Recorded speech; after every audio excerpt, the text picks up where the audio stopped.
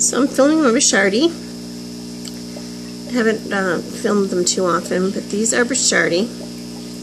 Very beautiful fish. I love their fins. Let's see, right there. They look at that. Very pretty, kind of purpley on the gills. Some light, like some light blue or lavender on the fins. Pretty fish. See if I can get that one in. Yeah, see, pretty fish. But the reason I'm filming them is because I actually have Brichardi eggs. This is the first time they've bred since I've had them. Let's see if I can zoom in on that. See, right there on the slate, there's eggs.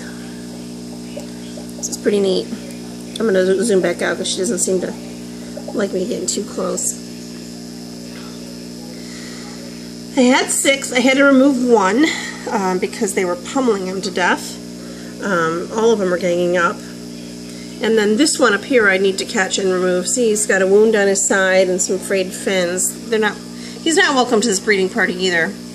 I'm assuming that I've got 3 females and a male left, aside from the one on the top and then the one I removed to the 90. And he's trying to breed with all 3 of these females. Because there's caves, you know, let's see, you see the cave there, that one's dug out, and that one's dug out.